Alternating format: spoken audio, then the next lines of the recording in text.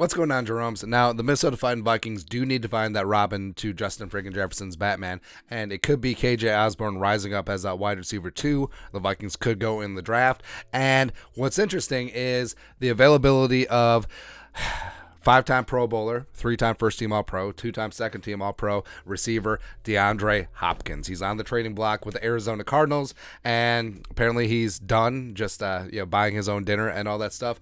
And his availability has been the subject of trade speculation for the last couple of weeks, the last couple of months, and also never rule out, hey, that guy played well against the scouting, because remember, Nuke Hopkins last season, coming off a 6-game PED suspension, put up 12 catches, $159, and a touchdown. So that was pretty good, right? So, and we're famous on this channel, maybe infamous, es muy infamoso, for saying, hey, the Vikings need to trade for this guy. The Vikings need to sign this guy. The Vikings need to draft this guy. But with Nuke, I just don't see it. I really don't. Now, Nuke Hopkins, now he's come out and said, he put out on Twitter that he's not looking for a raise, and he's in the midst of his 2-year, $54.5 million extension signed with the Cardinals, and the Vikings or whoever trades for him would have to take on a $19.45 million base salary this season. Now, cap-wise, they could make it work. They could get rid of Dalvin and Za'Darius and redo Brian O'Neill, all that stuff. So they could make it work, right? But you have to respect his career.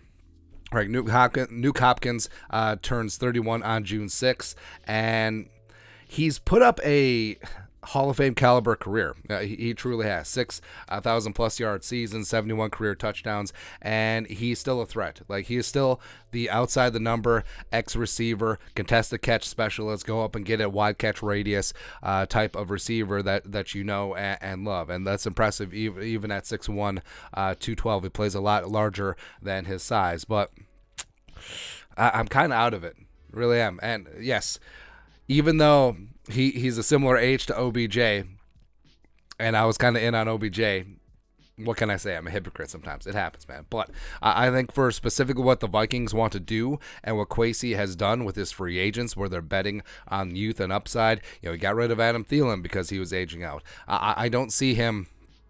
I don't see Kwesi trading, giving up draft capital. It's rumored to be in the second-round pick range. The Vikings don't even have a second-round pick this year. But I don't see them giving up draft capital for a soon-to-be 31-year-old receiver who's going to cost them $19.45 million on the books this year, and a guy who's never been known as a guy who gets separation, but is that contested catch guy. And yes, he's one of the cleanest route runners in the game. I don't see it happening.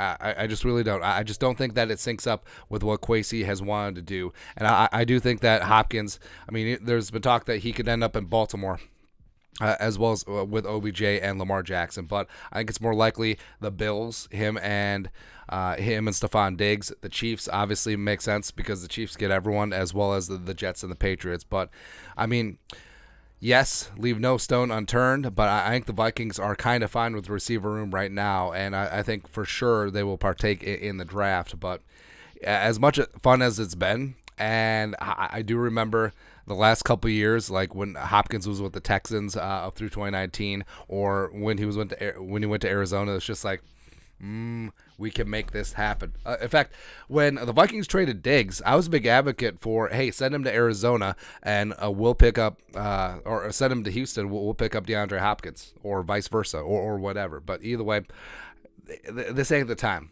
And it's a long-standing tradition that we've always wanted Arizona receivers to land with the Vikings, but yeah, this one ain't it.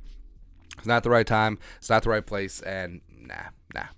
But your thoughts are thoughts. The Vikings should not trade for DeAndre Hopkins. Let us know your thoughts and our thoughts in the comment section below. Subscribe for daily Vikings takes. Want to support the work? Put a little something in the Venmo. But till next time, Skull Production Value.